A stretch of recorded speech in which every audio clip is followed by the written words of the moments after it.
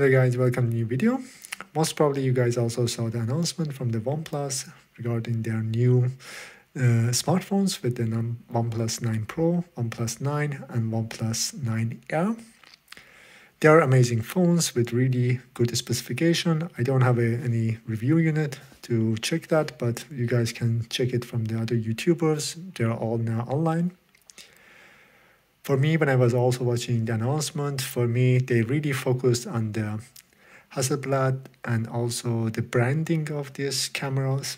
From the beginning, I realized also when I was watching the announcement that this is just marketing, just trying to target the people who wants to get a better camera, and with this marketing, they can maybe sell more products.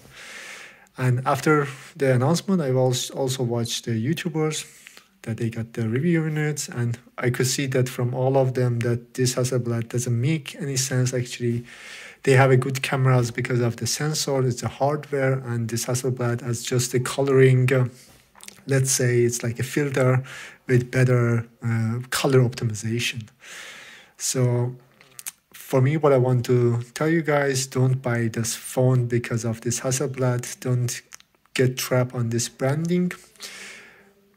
If you want to buy the phone, they're amazing phones actually. They make also great photos. They have also really good like video capability, and these are all the hardware features that OnePlus developed.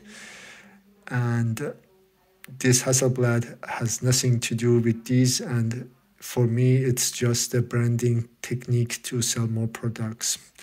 So if you enjoy the OnePlus and also OnePlus phones, this is also a great phone and you will definitely enjoy it.